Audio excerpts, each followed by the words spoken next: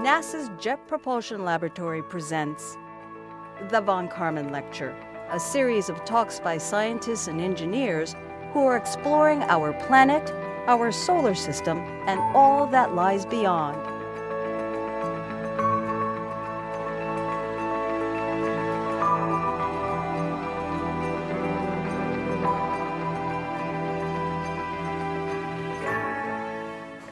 Hello, welcome to the Jet Propulsion Laboratory. I'm Jari Cook. I'm the Voyager Media Rep, and I'm going to be your host and moderator for today's discussion.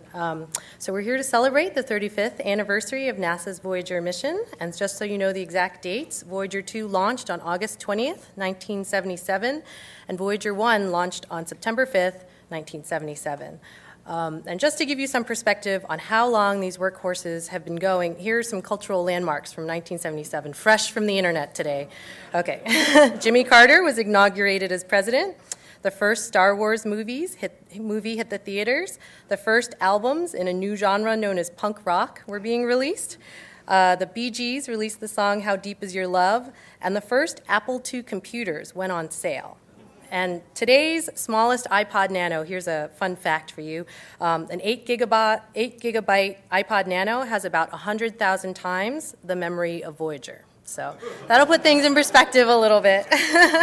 But in that time, Voyager 2 has traveled 15 billion kilometers, or 9 billion miles, away from the sun, and Voyager 1 has traveled 18 billion kilometers, or 11 billion miles, away from the sun. So let's take a guided tour of the Voyager mission from some of the people who know it best.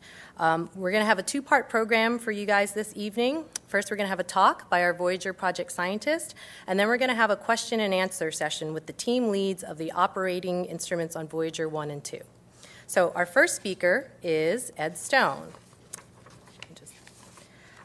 Ed Stone has the distinction of being the one and only project scientist for NASA's Voyager mission, starting in 1972. Ed has seen Voyager through the planetary encounters at Jupiter, Saturn, Uranus, and Neptune, and is now, like the rest of us, eagerly anticipating their passage into interstellar space. He has been part of the faculty at the California Institute of Technology since 1967 and was the director of JPL from 1991 to 2001. Ed was inspired to enter the fields of planetary science and space exploration by the launch of Sputnik in 1957. He continues to work on a variety of space projects, including serving as vice chair of the board of directors of the 30-meter telescope project, which is going to be building the most advanced and powerful optical telescope to date. So let's give a round of applause to Ed.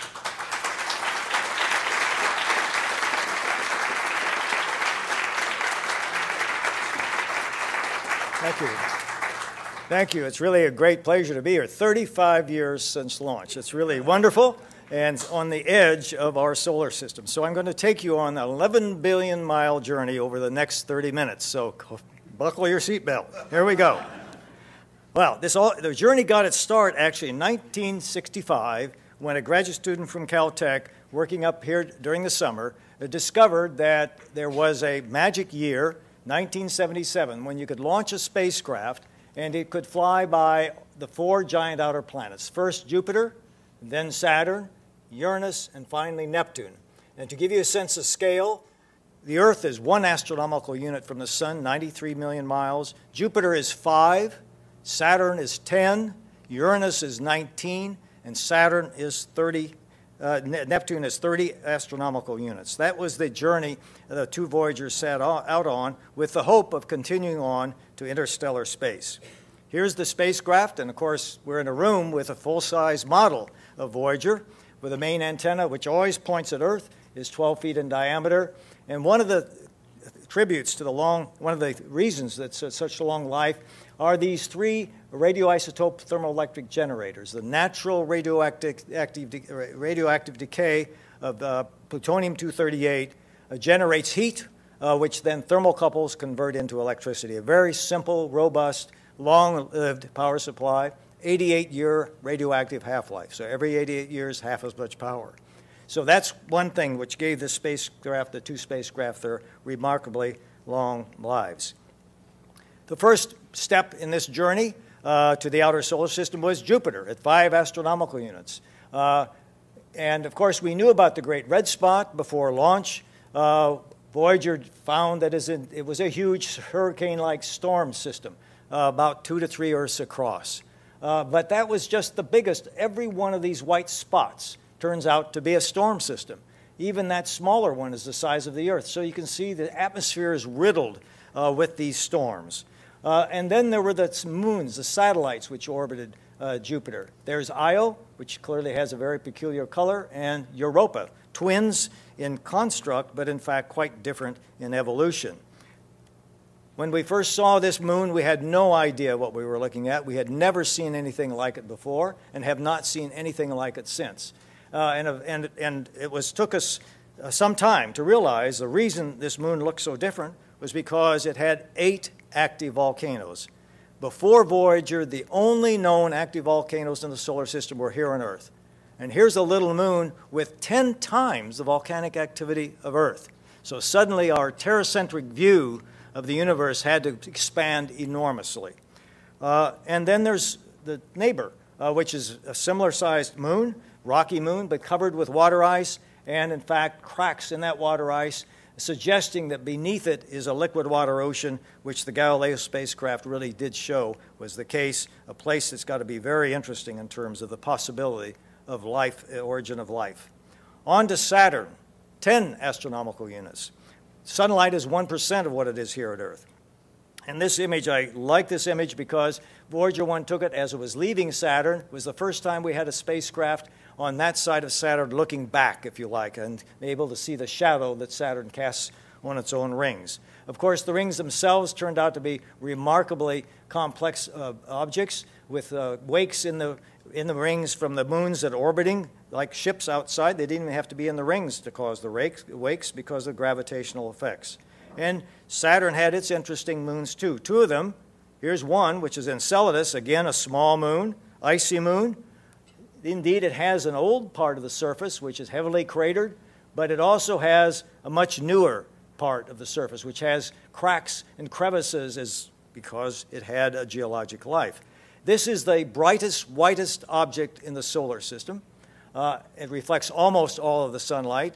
And Cassini, which is now in orbit around Saturn, showed why. It found from the south polar region there are some large fissures where, in fact, geysers are erupting, fresh snow covering not only this planet, this moon itself, but also creating a ring, a very diffuse ring around Saturn.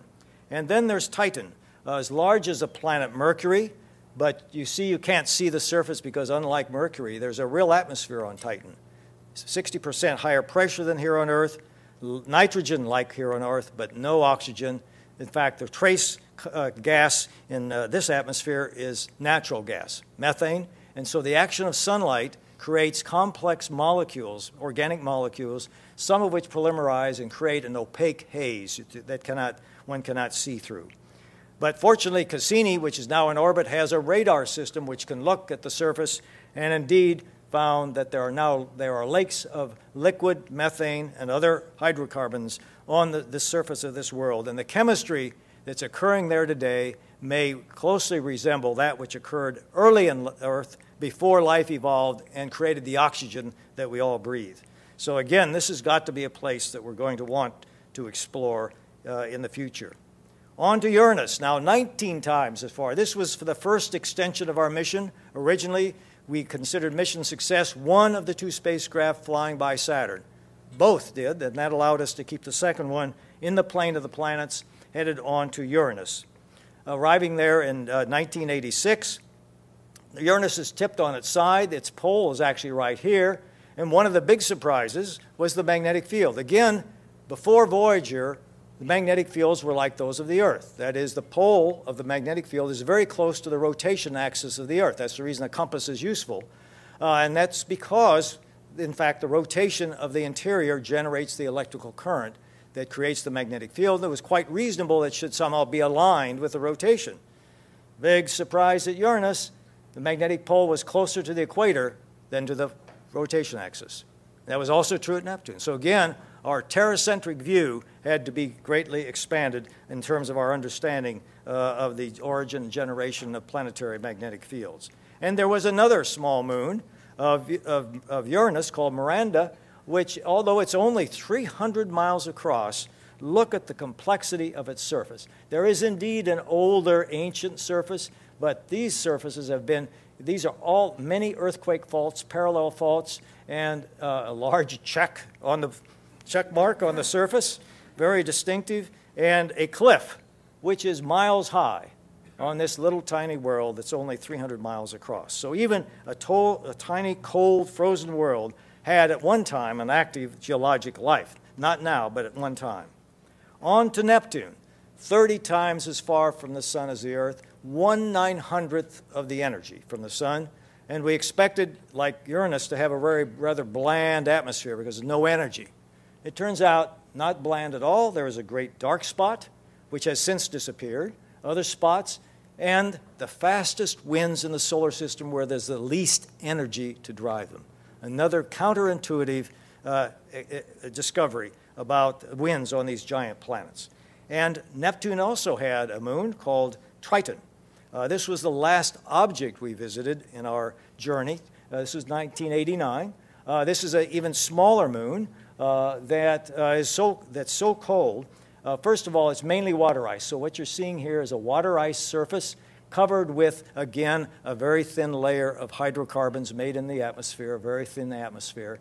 And this polar cap is not water ice, it's nitrogen ice. It's so cold, it's 40 degrees above absolute zero. Even nitrogen becomes an ice. And so this icy polar cap is nitrogen ice. But you notice these dark streaks. It turns out we found geysers erupting in that icy polar cap at 40 degrees above absolute zero. So time after time, what Voyager did was really teach us that the solar system was much more diverse than we could have imagined just sitting here on Earth and trying to understand our own Earth. I could have gone on for the whole lecture just about the discoveries that Voyager provided in terms of what I really say is a new view of the solar system. But there is a lot beyond the planets, actually, as it turns out, and we're now on the interstellar mission. Once we finished with Neptune in 1989, we began what was then called the Voyager Interstellar Mission, a journey to interstellar space. That was 1990, and we are still on that journey. We are not there yet, but we're getting close, as I will show you. This is the team. That's the 5 of the original 11 investigations that continue to operate during this phase of the mission. And the principal investigators, John Richardson of the plasma instrument, which measures the winds from the sun, and the low-energy charged particles. These are particles that move at percents of the speed of light. The Causal Ray subsystem, which measures energetic particles with, say, half the speed of light. The magnetometer, which measures the magnetic field of the planets and all the stuff that's between and what's beyond in interstellar space. And the plasma wave subsystem, which measures the radio waves, which are coming from interstellar space nearby. You'll have a chance to ask the PIs whatever questions you like, and I will turn over all your questions to them to answer after my talk. Here's the bubble the sun creates around itself. That's what's around all the planets. There's this huge bubble. There are the planetary orbits. Here's Voyager 1 headed up out of the plane of the planets, and here's Voyager 2 swinging by Neptune and downward. So one's going north, one's going south. There is a wind from the sun blowing radially outward in all directions, supersonically, 1,000,000 miles per hour. It's the atmosphere of the sun jetting away from the surface of the sun. As it moves out, it's getting thinner and thinner. And at some point, of course, it runs into interstellar space, the wind out here. And there's a boundary between the two winds. It's called the heliopause. So inside the heliopause, the wind is from the sun. Outside, the wind is from the explosion of supernovae 5, 10, and 15 million years ago, which created the wind which is outside. So it's a distinctly different part of the universe, and these two spacecraft will be the first to enter interstellar space. To show you, here's the source of this heliosphere. It's the sun itself. This is a coronagraph image of the sun taken by the SOHO spacecraft, which is sitting out in front of the Earth, looking at the sun. The sun is the size of that circle. There's a disk in the camera to block the light from the sun so one can see the scattered sunlight from the wind, the electrons in the wind which are streaming away.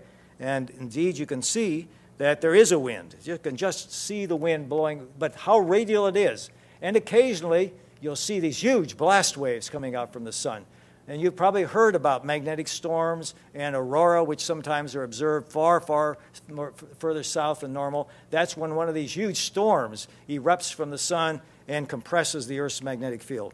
Those huge storms also propagate deep out into the heliosphere and, in fact, gave us our first idea of how big it was.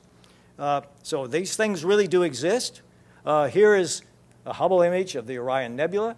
This is one of those astrospheres, of course. It's not a heliosphere. That's the sun. Out in front, you can see the bow shock because there's a wind from this direction being deflected around an invisible astrosphere. And there's even a small one up here. We're inside of such a place on our way out. Now, I can't show you a picture of our heliosphere, but I can show you a picture of our kitchen sink. And the point is that you see the heliosphere every time you look in a sink with the water running. All right, and that is, here's the water hitting the bottom of the sink. Notice the water is flowing radially outward in all directions. Remind you of the picture of the solar corona? The water is moving it's very fast, but it's faster than the waves on the surface of the water. So in that sense, it's supersonic.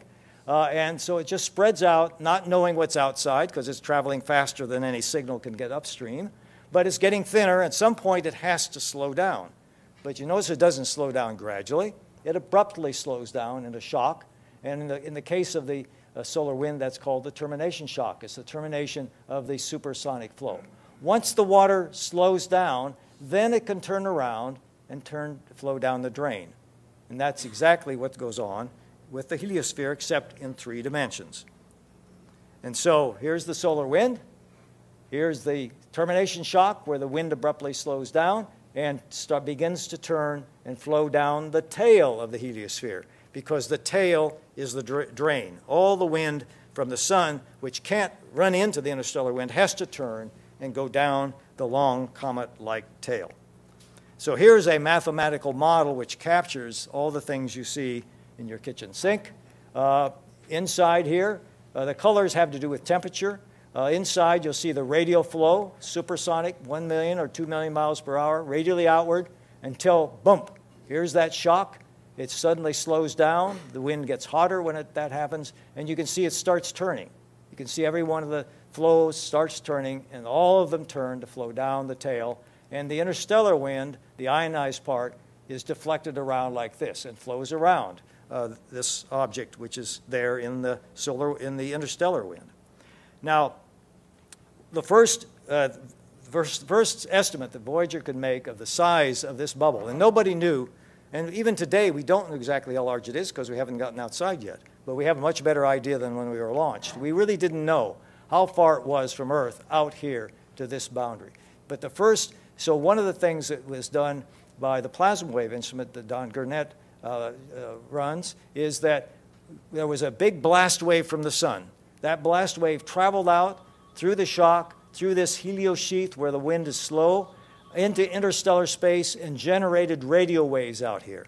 So by measuring how long it took the blast wave to go from here to there and knowing how fast the blast wave was moving, it was possible to estimate how far it was. And that's exactly what he did. So here is a soundtrack which shows the radio waves. And if I can find the cursor, I will make this thing play. Okay. These are the radio waves. That's when the first blast wave got to interstellar space. And we knew when it started at the sun, and it was about 400 days it took to get out there. And that was 1982 when the sun was active. The next time the sun was active was 11 years later, and look what's coming. Another even bigger blast wave from the sun started at the sun, and again propagated out and finally reached interstellar space and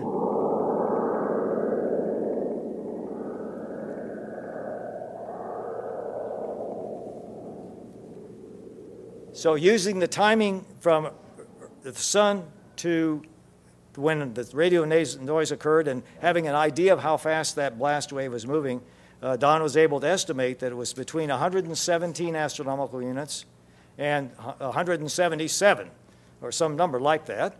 Well, we're already past 117. We're now at 122, but I hope it's not 177 before we get there. Another key thing about what's happening when this wind abruptly slows down is the shock. Some of the ions which flow like this slowly, some of them get trapped around the shock and bounce back and forth like a ping pong ball, gaining slowly but surely more and more speed until they have something like 1% the speed of light, which is a lot. And so those particles are accelerated at the shock. The shock is a source then of these faster, they're called the low energy charged particles. And so as we were approaching the shock back in the early 2000s, we were counting those particles, seeing how many of them there were. This is a logarithmic scale, so going from here to here is 10 times more particles. And you can see here is the shock. Suddenly, we saw the full intensity of these low-energy ions moving roughly 1% the speed of light, and that was at 94 astronomical units, 8.7 billion miles from the sun. That was December of 2004, and that was our first real measure of how big this bubble was, is the location of this shock.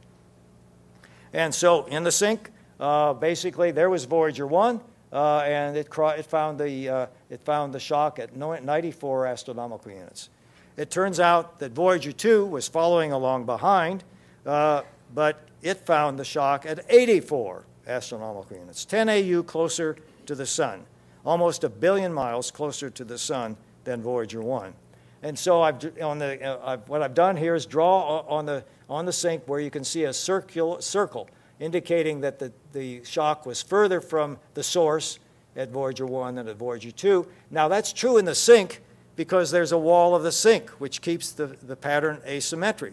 You might say, well, where's the wall in interstellar space? Well, that wall in interstellar space is a magnetic field, we believe. That the interstellar magnetic field is inclined in this way and pushes in on the southern hemisphere of the heliosphere more strongly than on the north, and the net result is to push the shock in roughly 10 astronomical units closer than in the north. So this was one of our first indications of the direction of the field, of its inclination, that it was inclined this way rather than that way, and told us that it had to be strong enough so that it could at least press hard enough to give something like this much distortion north and south. So that was a key part of this of the journey. Now, the next step was, if you look at this, you'll see that what we expected is once the wind crossed the shock, it would start turning. And so as we moved further away from the shock, the wind would turn because it had to turn to go down the tail. What we discovered instead, once again, Voyager surprised us. Here is the speed of the wind just after we crossed the shock. Each year, we got further and further away from the shock. Here are the speeds. Remember the speed before the shock was about 1 million miles per hour. After the shock, it was about 200,000 miles per hour. But it didn't actually just turn. It just slowed down and eventually ended up not moving outward at all, just sort of stagnant, at least radially. And in fact, there's very little speed in any direction. We've been in what I call a quasi-stagnation region, a transition region, where the wind is just sort of caught in a slow, turbulent area. Again, we did not expect this, but it may well be a transient effect having to do with the 11-year solar cycle. In any case, what it means is that as Voyager 1 is leaving the heliosphere, here's the termination shock, here's the heliosheath where the wind turns like this. There's this region out here, where the inner edge was at 113 astronomical units. Remember the shock we crossed at 94. And it's a region where the wind is really not moving very much in any direction.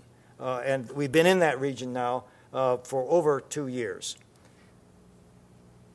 Now, how do we know when we're leaving?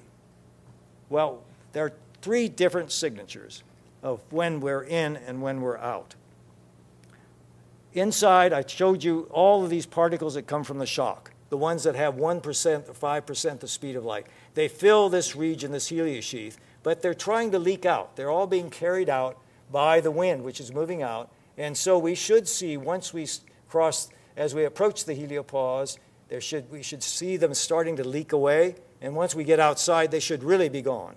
So one signature is that the low energy particles, the ones that come from the shock, we should see them decline, and then, boom, they should go away.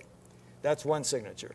Now, there are lots of particles outside that can't get in. Those are the galactic cosmic rays accelerated by those supernova explosions I talked about. Now, they're sitting out here. The fastest ones, those moving faster than half the speed of light, easily come in. They don't worry too much about this wind. But the ones that have only 10% the speed of light cannot really get very much inside this heliosphere. They're swept back out by the wind. And so what we expect as we move outward is those which are moving with 5 or 10% outward, give me this one, those which are moving inward from outside with, say, more than 40% the speed of light, we should start seeing them as we approach because they can get in a little ways. And the closer we get to the boundary, the more of them we should see. So if we look at the particles coming from outside, as we move out, their intensity should grow, grow, grow, grow, and then finally, when we're outside, they should be at their maximum. So those are the two of the three signatures. So let's look at the data. These are the particles outside trying to get in. These are the high-energy particles coming from the galaxy. And notice that this starts in 2009 through the beginning of 2012. And the rate was going up, as I said, because we were moving out at about 9% per year over the last 3 years. And then in May, that's what happened. Suddenly, in 1 week, they increased as much as, in 1 month, they increased as much as they had in a year by year before this. So obviously, something had changed. That was in May. If we look now at the ones inside, trying to get out. So here's May. They didn't do much in May. These are the ones that are slow and trying to get out. This intensity has been about this for 7 years, very steady, being carried from the shock. And there's June. Well, it's starting to decline a little bit. And here's July. Back up. Uh-oh.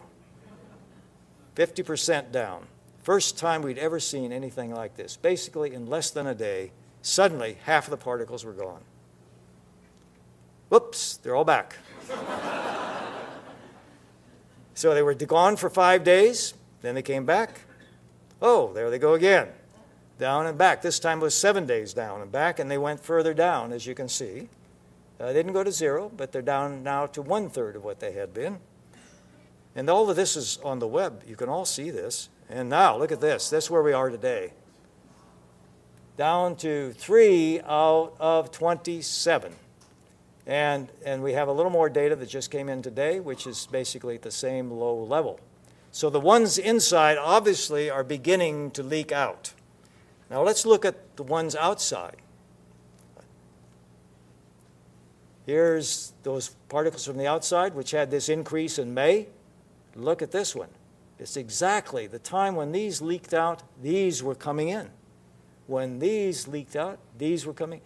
And look, this is the highest cosmic ray rate we have ever had, and it is coming in at the very time when the ones outside have leaked out.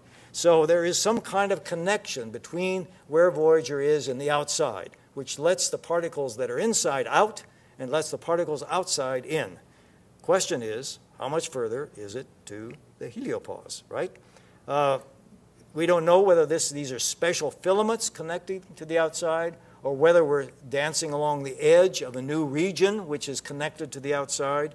This is all exploration because there is no model that has predicted this kind of detailed variation as we approach the heliosphere. And here's the website, by the way. Both of these plots are updated every day at this website. So if you want to be an explorer, just check it out. That's where I look every morning when I get up. And you can see it changes every day, so you have to look every day. So the third signature is the magnetic field that's carried out by the sun. the solar wind. The solar wind blows radially outward from the sun and carries with it the magnetic field. And if the sun weren't rotating, the magnetic field would be carried out straight, just like the wind is blowing. Well, the sun is rotating with a 27-day period as observed by Earth, and that rotation means the field is wrapped into a huge spiral. And that's what I've tried to indicate here. This huge spiral is a magnetic field which starts at the sun, is wrapped around, around, around, and keeps getting wrapped further and further out as the wind carries the magnetic field out. So inside the heliosphere, the field is east-west because that's the spiral. That's what it's been ever since Voyager was launched. That's what it's been ever since there's been a spacecraft in space, is east-west when you're down at low latitudes.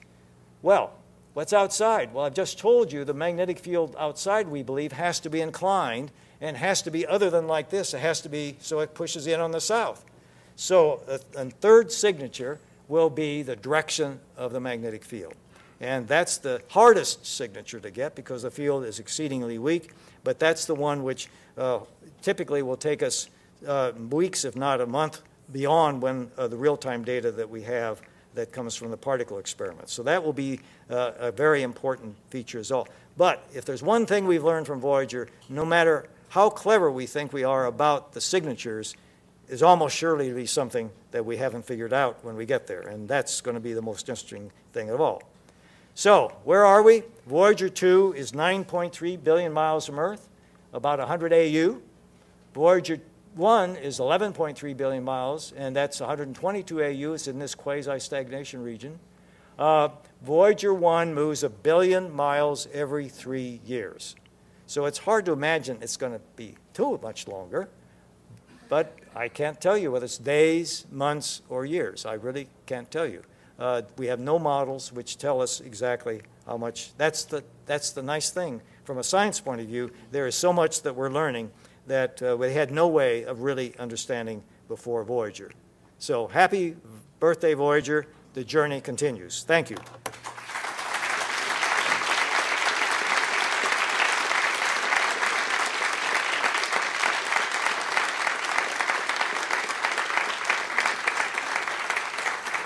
Okay, well, thank you, Ed. And we have a very distinguished panel for your question and answer session. All of these guys have won multiple awards, so I'll say that in advance. The first person we're going to introduce is Don Gurnett. He's going to come up to the stage here. He's the principal investigator of the radio and plasma wave science instrument on Voyager. This instrument is essentially a radio receiver that helps scientists understand radio emissions and waves that move through charged particles and hot ionized gases. His group designed and built the instrument, and he has led the team since 1986. A key finding from the instrument was the first detection of radio emissions generated at the heliopause by the interaction with an interplanetary shock moving outward from the sun. Don is also a professor of physics at the University of Iowa in Iowa City, a principal investigator on NASA's Cassini mission to Saturn, and a co-investigator on ESA's Mars Express orbiter.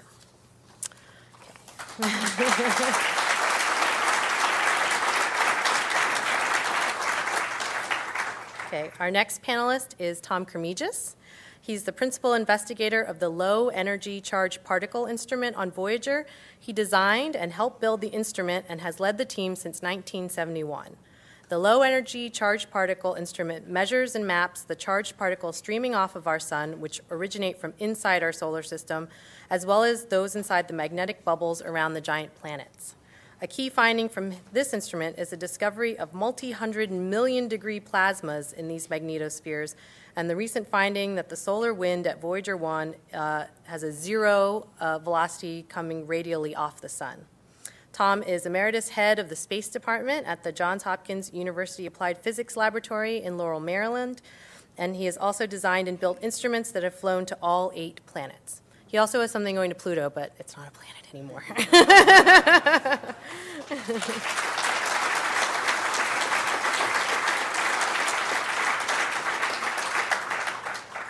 Okay, Norman Ness is a principal investigator on the magnetometer instruments on Voyager 1 and 2, which measure both very weak and very strong magnetic fields. He's been the principal investigator since 1970. A key finding made by the magnetometers was the discovery and mathematical description of the strong and oddly configured intrinsic magnetic fields of the giant planets Uranus and Neptune, visited by Voyager 2. Norman has been studying magnetic fields throughout the solar system, stretching back to the Explorer, Pioneer, and Mariner missions.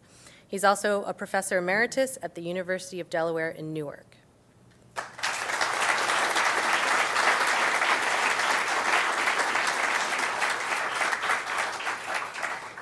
And our final panelist is John Richardson. He's the principal investigator of the Plasma Science Instrument, which measures the low-energy charged particles in the solar wind. He has led this team since 1997. The Plasma Science Instrument was part of the groundbreaking science at Jupiter's moon Io, where Voyager discovered active volcanoes, and the Plasma Science Instrument discovered a donut-shaped cloud of ions and electrons surrounding Io, composed mainly of sulfur and oxygen. The Voyager 1 plasma instrument is no longer operational, but Voyager 2's plasma instrument has been watching the changes of the solar wind in the southern part of the heliosphere. John is a principal research scientist at the Massachusetts Institute of Technology in Cambridge.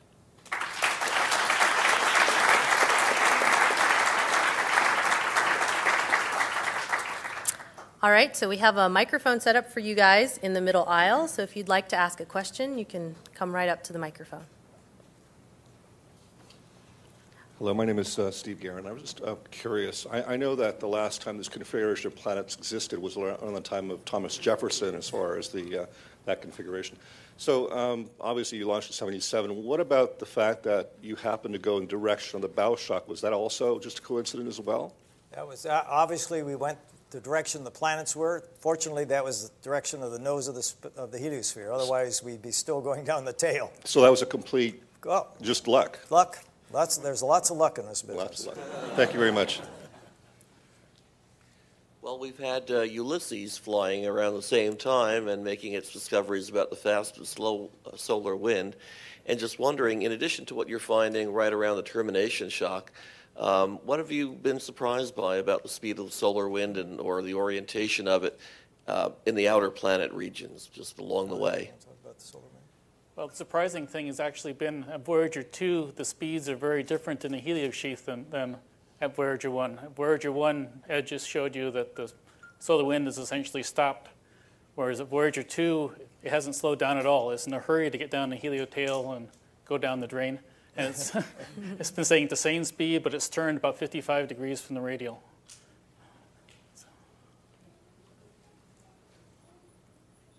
What influenced your decisions to send the spacecraft out of the plane of the planets after their final encounter? Again, the planets did that. When we flew by Saturn, Saturn was inclined in the sky like this. We wanted to fly behind the rings in order to probe the rings by sending radio waves to Earth. That meant Voyager 1 had to go like this and up out of the plane of the planets. Because Voyager 1 succeeded, we could leave Voyager 2 in the plane of the planets and having already done the Saturn science onto Uranus. If Voyager 1 had not completed the Saturn science, Voyager 2 would have gone exactly the same trajectory and would have had no more planets to explore. In case of Voyager 2, we flew over the north pole of Neptune because the moon Triton I talked about is an inclined orbit. It was down behind Neptune, so we had to fly over its top to get down to it, and that sent Voyager 2 south. Thank you. And what is causing the difference in the distance traveled between the two craft? Is Voyager 2 going slower than 1? Yes, Voyager 2 was launched on a slower trajectory, did not fly as close to Jupiter. It was safer, so that was one of our safety features, was if Voyager 1 had a problem with Jupiter, Voyager 2 was further away. But that meant it didn't get as large a boost from Jupiter flyby, and so it's on a slower trajectory. Right, thank you. Okay, great. Well, I have some questions up here. One of them that I think would be really great for Tom to answer. We'll take a question from her just in a minute. But one of the questions is, I guess, about the longevity of Voyager 1 and 2. Tell us a little bit, I guess, about the unexpected longevity of your instrument, the low-energy charged particle instrument. I heard it was there's a stepper motor that's a rotating device, and I think you had mentioned earlier today that it was rated for 500,000 steps. Where are we at today? Well, we're at 6 million and going strong. But as Jerry mentioned, and as Ed pointed out, the antenna is always pointing at the sun. So if you want to look around at 360 degrees, you've got to do it yourself in your own instrument. So we built a stepper motor that goes click, click, click every 192 seconds. And then it stops and then turns back and goes the other way. Otherwise, we would wind ourselves into a problem. So most of our engineers thought that you shouldn't do any such thing on a spacecraft. It will grind to a dead halt in a few months. And so we tested one for 500,000 steps, which would be enough to get us to Saturn, which was the original mission for Voyagers 1 and 2. And so here we are. Can I say? Great. Well, we'll take another question here. I was wondering if you might explain the code, how you would interpret the code on the instructions if somebody found the disk. Well, it turns out the main thing is that there is a star-shaped symbol on there, which you may notice. That is the direction to a series of pulsars, which are unique rotating stars. And so presumably an intelligent being would be able to recognize which stars those were because they have a very characteristic spin rate, and then localize where the Earth is, where the spacecraft came from. So that's, in simple terms, what that flak is all about. How about the other parts of it? Well, the other part has to do with the fact what's behind that cover is a old-fashioned phonograph record with grooves, and that's a little thing to sort of explain to an intelligent being what to do with this grooved record. And there's even a phono cartridge on the spacecraft that can be used to play the record. And the record has sounds of Earth, greetings from different languages of Earth, music from different cultures of Earth, and roughly over 100 images of Earth. So it tries to capture a picture of the place which sent this message deep into space. And then finally, there's a little symbol on the bottom to the right, a couple of circles with the... Oh, I think that's probably the hydrogen molecule, because that's a characteristic molecule with a characteristic frequency. And so again, it'll be the same anywhere in the universe. Thank you. Great. Well, I think that means that the message they should get is that Voyager is groovy, right? Yeah. Oh, there you go. Okay. Well, we have another question from Ustream, because we're also streaming this live on the web. One question is about how we define the size of the solar system. So the Oort cloud, if it exists, is sometimes described as the edge of the solar system, and Voyager is trying to get outside the solar system. So how do we define how big the solar system is? Well, I've stumped Ed Stone. It's clear the Oort cloud, which is a cloud of comets around the Earth, is the outermost remote parts of the solar system. But that cloud is in interstellar space. It's outside the bubble around the sun. So we think of the bubble around the sun as the sun's domain. But of course, the sun's gravity extends well deep into space, and until you get closer to another star than the sun's gravity is still in control. So in that sense, there is no clear edge to the field of the gravity of the sun, but there's a very clear edge to the solar atmosphere. That's the heliopause. Inside, you're in the sun's atmosphere. Outside, you're in the wind from other stars. That's a very clear boundary, but it's really not the edge of the solar influence from a gravitational point of view. Great. We'll take another question from the audience. Is JPL planning the next mission for deep space? How long will it take? Are you going to use gravity assist to reach twice the speed, 10 times the speed, so that we don't have to wait 35 years for the next mission? And I have a suggestion. Instead of whatever kilobytes there, put an iPhone in there. Tommy, you want to talk about a deep space probe? Have you been? I guess you've been involved in some of those studies. Well, it turns out that it's not as easy as it sounds. If you use the biggest rocket that is currently in existence, it will not catch up with Voyager for at least 15 years. If you had a rocket that is a little more capable than the Saturn V, then you would get to about 200 astronomical units in 25 years. So we can do better than what Voyager is doing, but it's going to be a long time before any interstellar probe catches up with Voyager, even if there was one, and there are no plans to have one as far as I know. Okay, we'll take the next question. Yes, I wondered if you could just speak to the theoretical limit of the mission. I know, obviously, the hardware has achieved an amazing longevity, but at what point will you start to lose the signal from the spacecraft, or will there be some other factor that means that it will literally just disappear off the radar?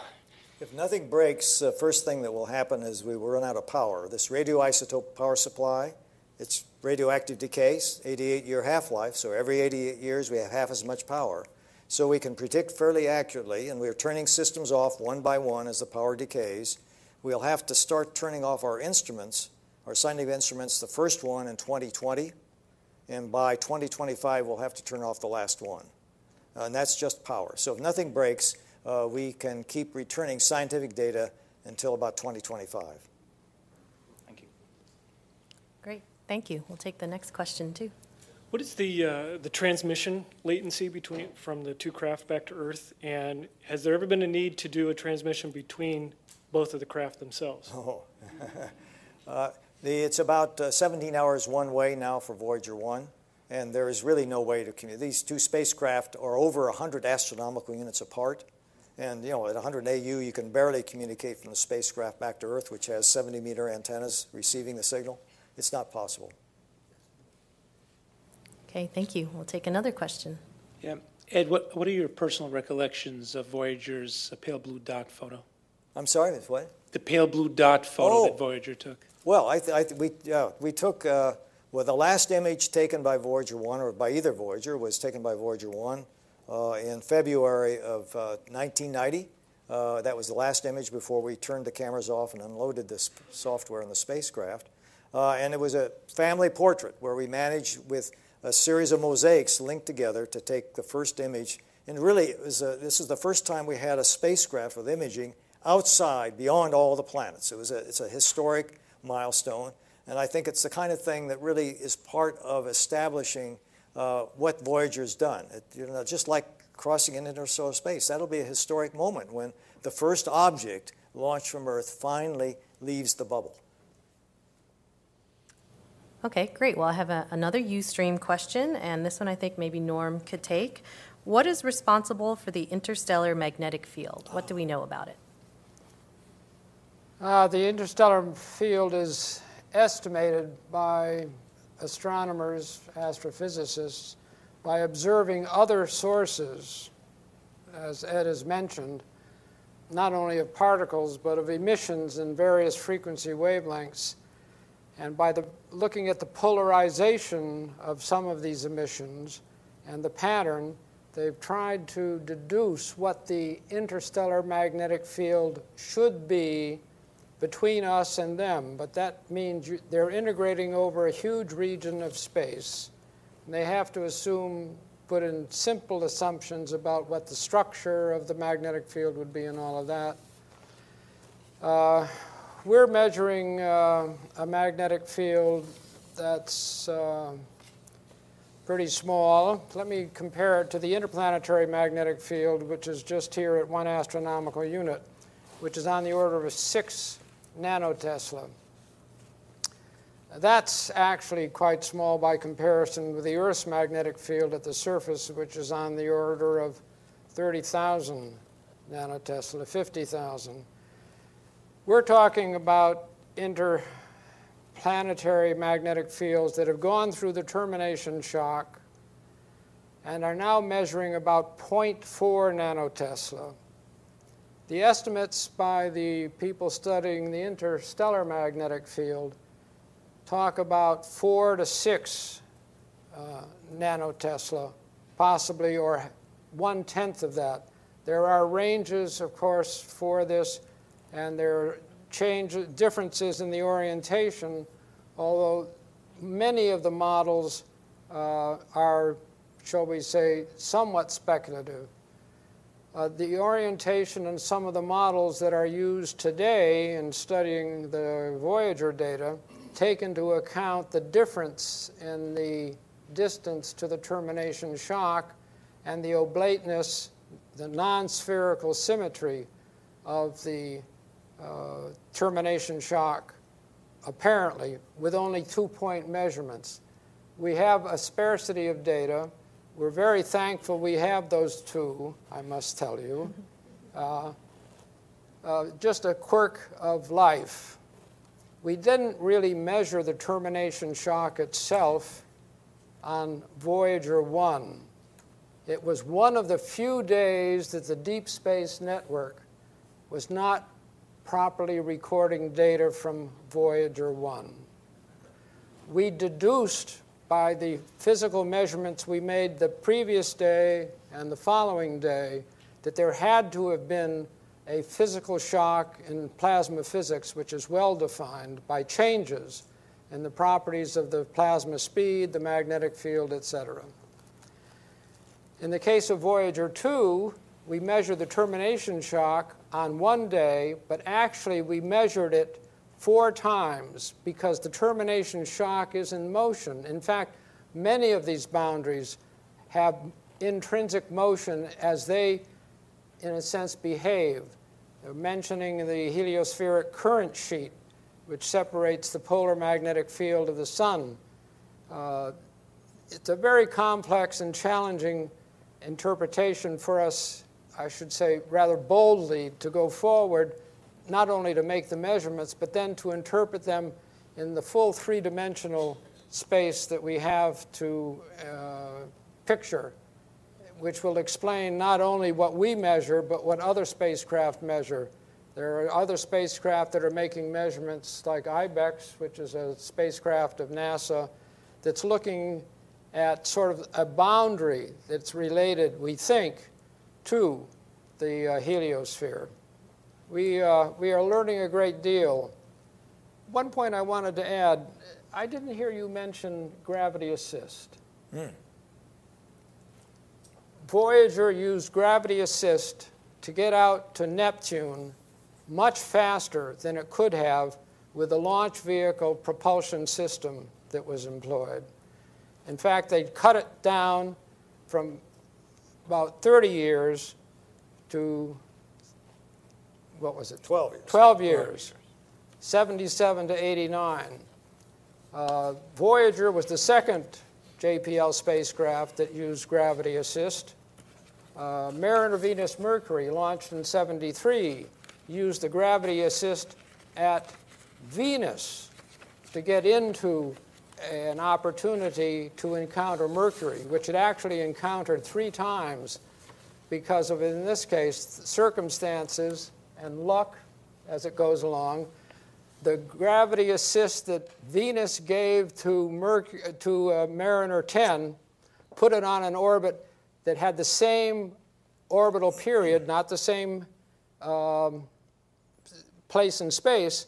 So as it went by Mercury 3 times successively, Mariner 10 was another great JPL spacecraft with which I was involved. And I must say, I want to take this opportunity to congratulate all the JPL engineers and technicians and the tender, loving care which they took in the spacecraft with which I've been involved, and we've all been involved here.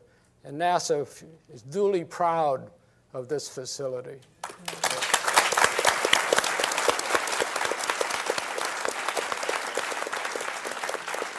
Thank you. Okay, thank you very much. Okay, we'll take a question from Trina. So the spacecraft was basically instrumented to explore the giant planets, and now you're in a very different part of the solar system. If you could add one instrument to the spacecraft, What would you add and why? Don, what would you add? Well, let's see. I'd like to have plasma measurements on Voyager 1 in particular. It's just too bad the plasma instrument failed or had a problem very early in the flight. Well, I suppose in my own field, the radio thing, I wish we had radio direction finding. We just have 2 dipole antennas, and we hear these radio emissions, but we can't exactly tell where they're coming from. On Cassini, we have 3 antennas, and with 3 perpendicular antennas, you can do radio direction finding. I would have dearly loved that, because these radio bursts we get from the heliopause, it would be just great to be able to tell just where they come from. I'm sure other people would have different answers for this question. Okay, we'll take another question from here. So if a person is ever out at this distance, is there safety provided by the sun and the solar wind? Does the radiation get worse for a person once they're in interstellar space, or is there not so much difference once you've gotten that distance? Well, we don't know what's in the interstellar space at low energies because it can't get in. So it can't be any, at least the cosmic rays have to be higher than they are here. We already know they're quite a bit higher just where Voyager is today, much higher than they are at 1 AU, because at 1 astronomical, because the heliosphere provides a sort of shield. At the lowest energies, it's a very good shield. They just don't get in at all. And so one of the key objectives, once we cross into interstellar space, is what is the intensity of these cosmic rays that have too slow a speed to get in. Right. Well, I remember, Ed, one thing that you had told me before that I thought was really interesting in trying to help you picture what it's like out there is that tell us a little bit more about what it's like for Voyager 1. It's very cold, right? How cold is it out there? How hot is it? Oh, yeah. Actually, the point is it's deep space. So we're very far from the sun. So the amount of sunlight now is 1/10,000th of what it is here. So the temperature is correspondingly very cold. Triton was at 30 astronomical units. It was 40 Kelvin. So we're now 3 times further away than that. It's going to be another, it's 10, I don't know, it's 10 Kelvin, some number. I don't know exact numbers. It's very, very cold. Someday 3 degrees Kelvin. So yeah, once you get far enough away, it'll be 3 degrees Kelvin, which is the black cosmic background radiation. Right. Okay, we'll take another question from here. Listening to the discussion, it sounds like you expected that we're going out through the bow, not out the tail. How was that known? It sounds like you were, this is something that you knew before you went out and said, oh, here we are. Very good question. It turns out that the interstellar wind I've been talking about is the ionized part of the wind. It's the part that can't flow in. It has to flow around. But there's also a neutral. There are lots of neutral atoms out there of particular kinds. Hydrogen in particular, it's hard to ionize, so there is neutral hydrogen. And the neutral atoms can sort of flow right in. And the helium actually gets clear into Earth. And we actually can detect it at Earth. So back in 1960s, the first experiment was done which looked at the scattered sunlight, scattered off the hydrogen coming in. And since there was more scattered light coming from this direction than from that one, that's where the wind was coming from. So we already knew even before Voyager was launched that that was the direction the wind was coming from. And that's the nose of the heliosphere. Great, thank you. We'll take another question. It was mentioned that the interstellar space is full of particles from exploded supernovae. Are there other theories or projections as to what is comprised of interstellar space? Well, interstellar space has this wind from the explosions. It has the energetic cosmic rays from the explosions. It has a magnetic field that's generated in the galaxy, which is trapped and carried by these exploding clouds. Those are the main features. And there are radio emissions now. We know that there are very low frequency, 2 kilohertz radio emissions, which Don's instrument detected first time back in the early 90s. And undoubtedly there are things out there that we really just don't know are there. You'll find out soon. Yeah. Thank you. Great, thank you. We'll take your question. I just have a question about how technology has developed. I mean, you're receiving signals from Voyager. You've been receiving them since the 70s all the way till today. Now, in the 70s, you were receiving them with 70s technology, and then that's advanced.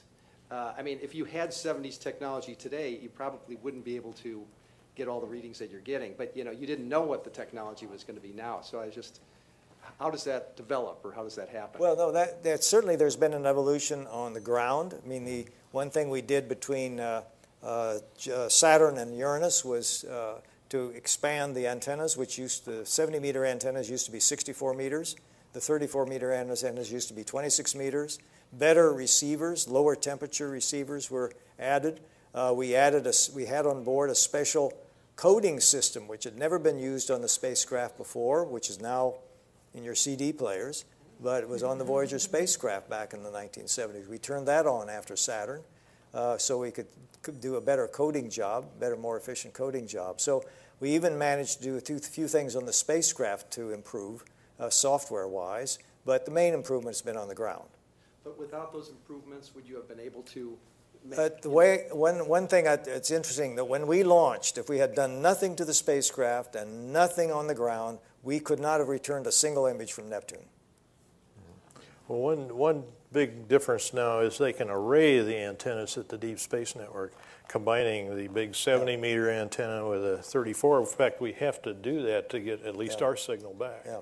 These radio wave sounds that Ed played for you. Yeah, for Neptune, we arrayed the 27 antennas of the VLA in New Mexico, along with our 70-meter antenna out of Goldstone to get the signal back from Neptune already. I think that was first done Yeah. right at Neptune. Yeah. Never before arrayed them like that.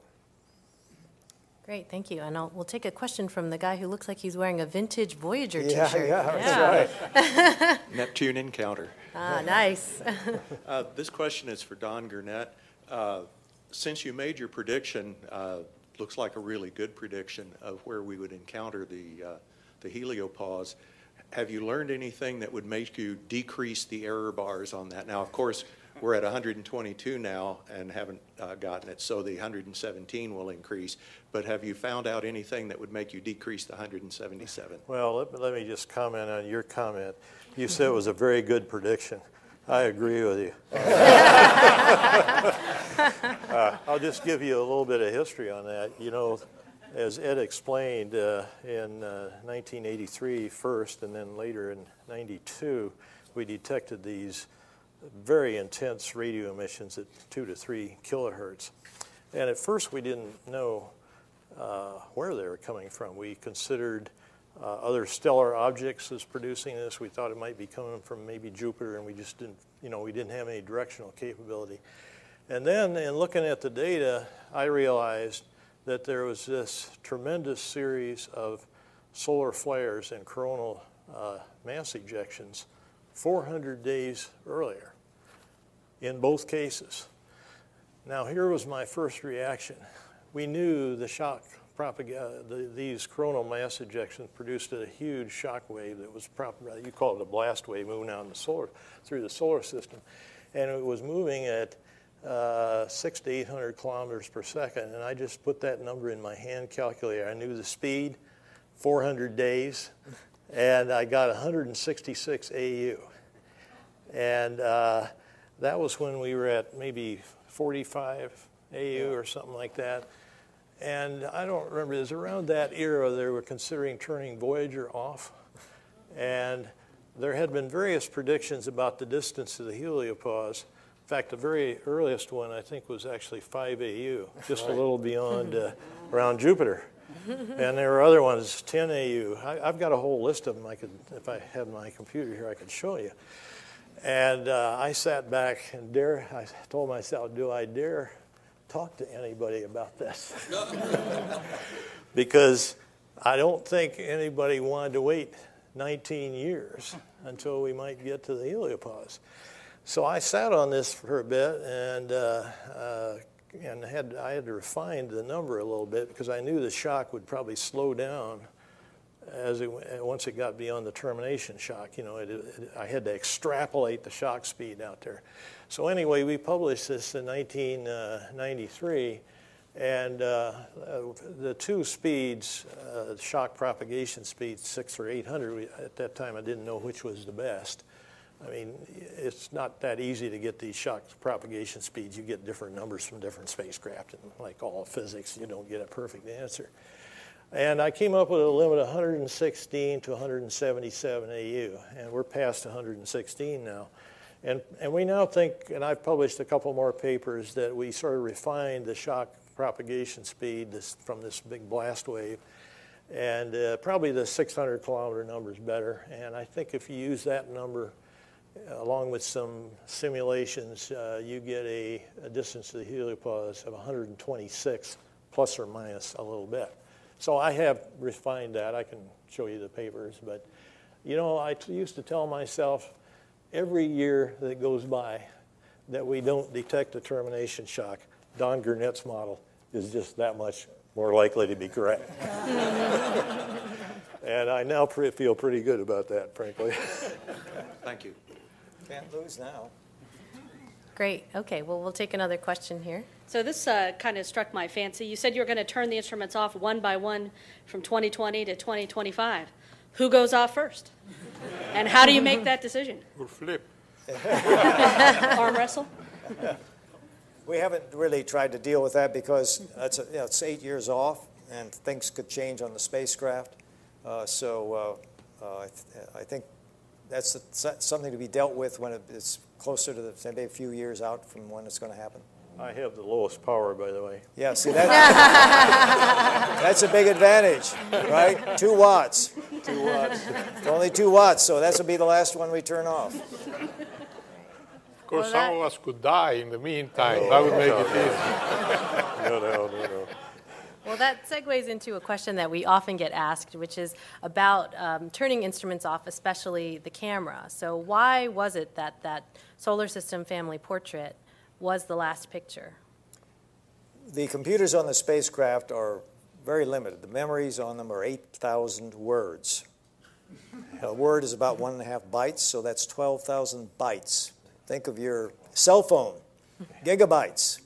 So we wanted to make room in the computer to do the best possible job for the interstellar mission, and we unloaded all the software which was there to run that whole set of instruments which are out there on the end of the scan platform. The cameras, the 2 cameras, the infrared instrument, the ultraviolet instrument, and the photopolarimeter. And that was the power. Also, we saved that power, which could be then used to run the spacecraft until 2025, as we use up all the margin. So we had a nice big margin of power, but the main thing was we needed to release the room in the computers to better satisfy what could be done with the instruments that were the prime part of the mission. Right, and were we expecting to see anything out there in space? No, there's nothing to really image out there, because we've taken more pictures of Blue Dot, I guess, but... So space is really empty. If space is empty. Yes, space is empty. Okay, we'll take another question here.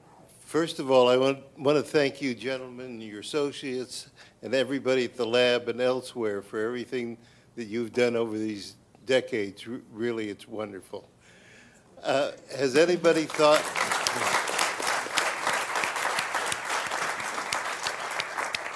Has anybody thought of Voyager 3 and 4, one going due north, one going due south? Do we live in a spherical area, or is it elliptical? What is it? I think the challenge we have is there are a lot of places to go, so all of these ideas, which are all wonderful ideas, get prioritized. And right now there's a lot of interest in going back to the planets, and when spacecraft do that now, especially if they go to a planet we've been to before, they go into orbit.